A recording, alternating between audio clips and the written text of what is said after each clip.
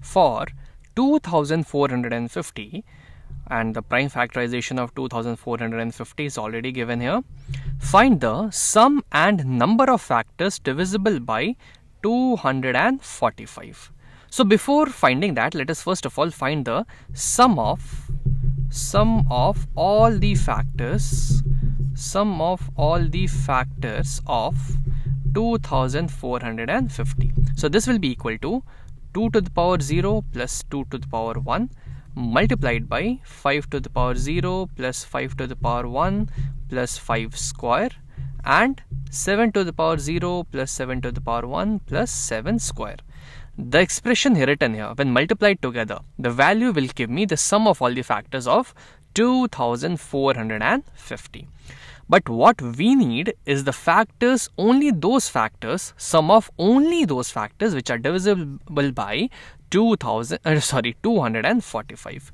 So the prime factorization of 245 will be, I just need to remove a 10 from the prime factorization available here, because this thing divided by 10 will give me 245, and 10 is equal to, so actually 2 to the power 1 times 5 square times 7 square. This is the prime factorization of 2450, and let me divide that by 10.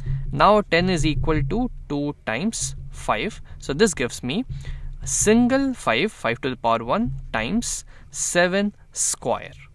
So all those factors of 2450 which are divisible by 245 will contain one single 5 and a 7 square in it. Because the prime factorization of 245 is 5 into 7 square, so at least it should have a single 5 and a 7 square. The factors of 2450 should contain at least one 5 and two 7s in order to be a multiple of 245. Now after seeing this expression written here, how can we make sure that all the terms will contain at least one 5? So if we'll remove this from here, let me remove 5 to the power 0 from here.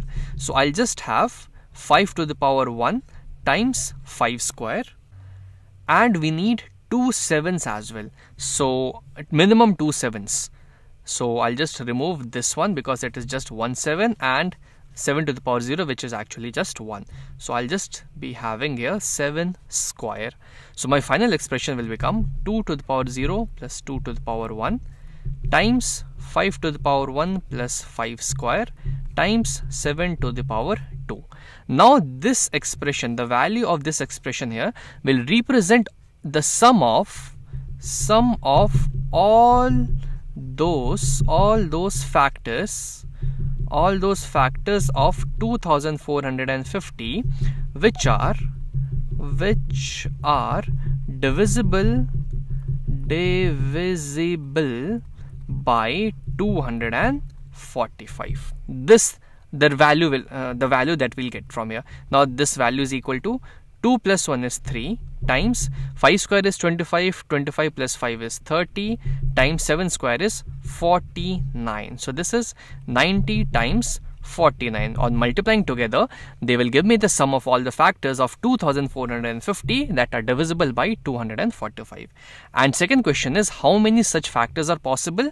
So number of terms present here is 2, number of terms present here is again 2, and there is a single term from here, which actually the main logic behind this is, in order to find the total number of terms, how will I build the terms, how will I form the terms? I have to pick any one from these both terms present here, so 2c1, any one from these two terms present here, so again 2c1, and this will obviously be there. I have no choice, I have to pick this term, so just one possibility. So this becomes 2 times 1, which is equal to 4.